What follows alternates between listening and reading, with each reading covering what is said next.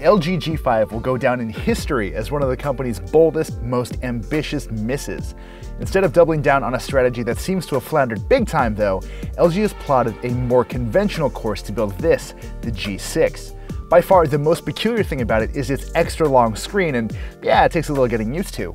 Beyond that though, the G6 is a more sensible kind of flagship smartphone for LG, and it's all the better for it. For one, it actually feels like a flagship phone. The G5 was good looking in a cutesy sort of way, but the G6's all glass and metal design make it feel like a sturdy, if lightweight, slab of productivity. You'll find the micro SIM and micro SD slot on the right side, and you'll probably need that latter. Most versions of the G6, including the ones you can buy in the US, come with only 32 GB of onboard storage, and as always, you get less to play with right out of the box. We have to talk about the screen though. When I say it's big and bright, I really mean it. The 5.7-inch IPS LCD takes up 80% of the phone's face, and its 18:9 aspect ratio means it's longer than you'd expect. It runs at Quad HD Plus, or 2880x1440, and in general it's really crisp, appropriately vivid, and packs some really great viewing angles too. The screen's rounded corners are also eye-catching, and they're apparently handy for reducing the stress on the screen when dropped. I accidentally tested how durable the G6 and its screen are at dinner one night. I lost my grip on the phone and dropped it from an upstairs table about 10 feet onto the hard ground floor below. Just look at this thing, it's still in incredible shape. And had the phone wound up in a fish tank on the way down, it still would have been okay. Unlike the G5, this thing is IP68 water and dust resistant. The added benefit is that the G6 as a whole is damn comfortable to hold for long periods of time. Most phones I've used after the G6, with the notable exception of Samsung's Galaxy S8, felt enormous next to this thing. You'll get some pesky black boxes on either side of most videos you watch since they're usually shot in 16:9 widescreen, but the benefits are definitely worth it. It's generally fast too, thanks to the Snapdragon 821 chipset and the 4 GB of RAM running the show. Yes, you're right, this isn't Qualcomm's latest and greatest chipset, but it's undeniably more than enough for most people's day-to-day grind.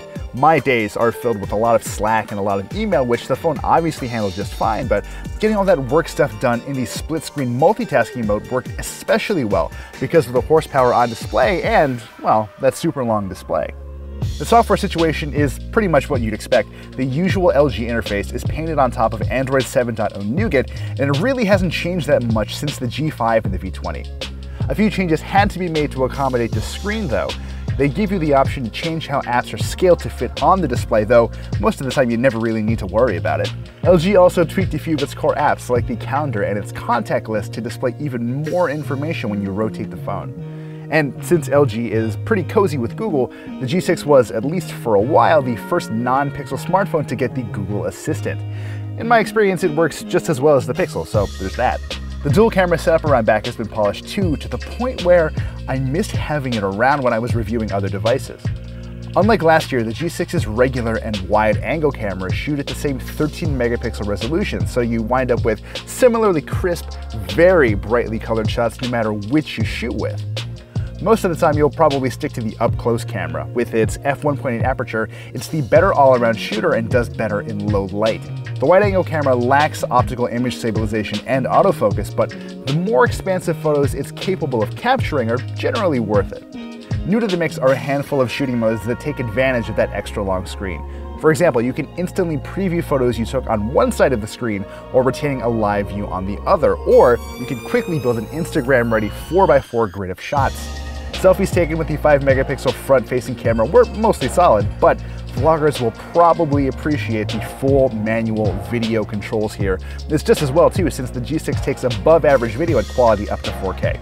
So yeah, the G6 is mostly great. Not all is perfect though. The AT&T version of the phone I tested is loaded up with a lot of bloat by default, including repeat notifications to set up a DirecTV remote that I never want to use. LG has pushed high-fidelity audio with its other smartphones, but it's just totally missing in both of the G6s I tested. You'll have to track down a Korean version if you really want it, though we hear all that high-quality music burns through the battery fast. Speaking of the battery, I wish the LG G6 just had a slightly better one. The sealed 3300 mAh battery was generally enough to stick around for a full day of work and play, and if I was lucky, I'd have just a little juice left over the next morning too. That's not bad, but I was kind of expecting more. For the first time in what feels like ages, LG has built a phone that feels ready to compete with the best of the best. Whether or not it actually beats the competition is a very personal call. Despite some very good work here, I still think the lure of the Galaxy S8 will keep the G6 from picking up the kind of steam LG really needs. And that's a shame too. This is some of the best smartphone work they've ever done.